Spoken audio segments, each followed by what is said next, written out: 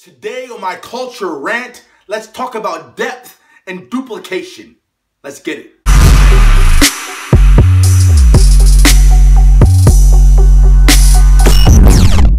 What's going on, world? So on my very first culture rant, I talked a lot about competence and the information and being a leader and building a culture that is all about competence and adding more competence and making sure that your tribe understands truly what the fuck to do in order to be successful, in order to move to that next level, truly caring about your tribe. But what I want to talk about now is more about that religion, more about that depth, but then how it can be duplicatable. So bottom line, whether you're going to talk about the science or not about the science, everyone should understand the science. Meaning, there are some neurotransmitters, your eyes, there are areas of your brain that picks up data, that picks up information. Bottom line, what it does is every time you see another human being do something, your brain picks up that information and analyzes it and figures out if it is conducive to who you are, conducive to what you want to do, conducive to success, conducive to negativity, conducive to whatever it wants to be conducive to. But bottom line, every single human being is looking at each other, analyzing and collecting data. So what does this mean for a leader? What does this mean for a tribe? So again, like in the first video, let's say you're a network marketing leader and you have a tribe of 1,000, okay? But in the beginning, right, 5 years ago, 10 years ago, whenever you started this tribe, you implemented depth. You implemented competent action. You really cared about George and Suzanne. You really went deep into them and truly taught them how to go out there and attack the cold market, attack the warm market.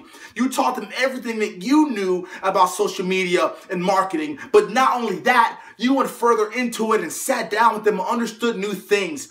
You showed them that you were a trustworthy individual. Now, what did this do for Susan? What did this do for Bob?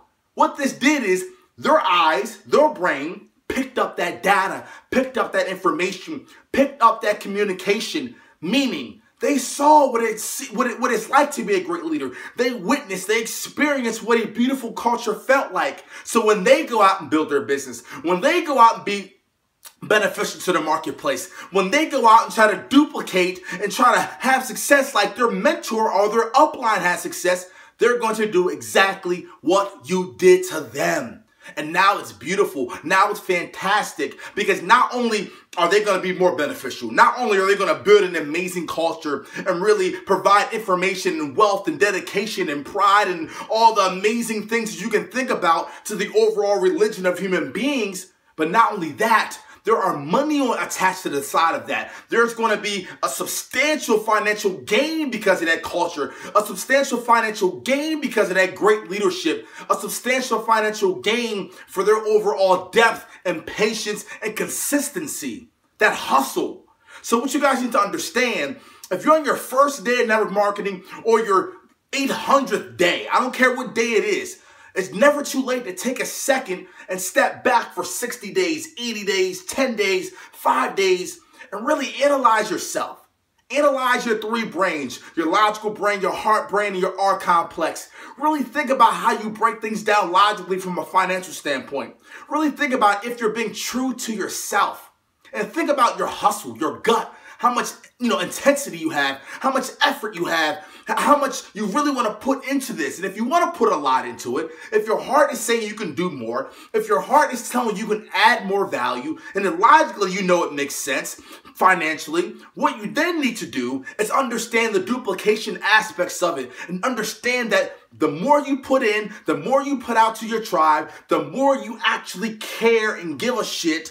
And as human beings within your tribe see that, as human beings within your tribe pick up that data, pick up that information of you applying all that information into them, spending 6 hours on the phone, 4 hours on the phone, taking late night calls, doing whatever you have to do to add value to them, they're going to do the exact same thing for the person they get into their business. And now you have a very, very sustainable, amazing, productive, financially lucrative business that is ran all because you decided to put depth and really care about Bob, really care about George, add information into their mind and actually understand the mindset and the awareness and the overall perspective of competent action and depth. So again, understand depth, understand giving a shit, understand how to break down all the information in your business, pick out which is most impactful, have a meeting, 10 meetings, 18 meetings with Sally or George, understand who they are, their strengths, their weaknesses, take that content, implement the content that applies to them, and then watch what happens. Because when Sally sees that you're doing that, when George sees that you're doing that for him, only thing he's going to do is take that information and apply it to his tribe. Take that information and apply it to the people that's coming into his business. And if he does the same thing, and they do the same thing, and they do the same thing, now your tribe is going to be ringing bells about how amazing the culture is, how productive it is, and how much you have amazing human beings inside of your business. Let's get it.